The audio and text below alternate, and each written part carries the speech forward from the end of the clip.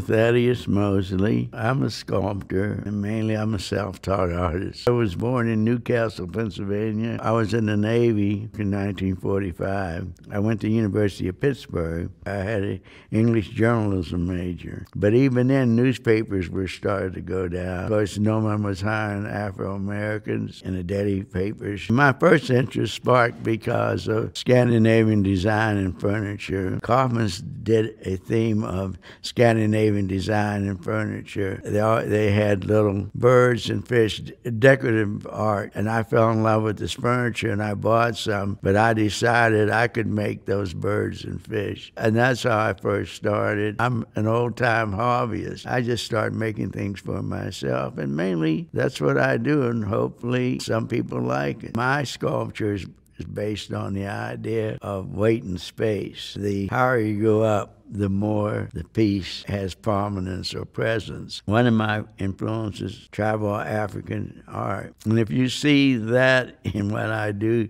you pretty much solved a very simple puzzle. One thing I've always said about Pittsburgh is that for a city its size, has a lot of things that cities larger don't have. And one thing like the Carnegie Museum and the Pittsburgh Symphony and so forth. You want to be known as a place that provides culture. A city this size or any size that doesn't have a symphony, I think there is a gigantic hole, a void that cannot be replaced.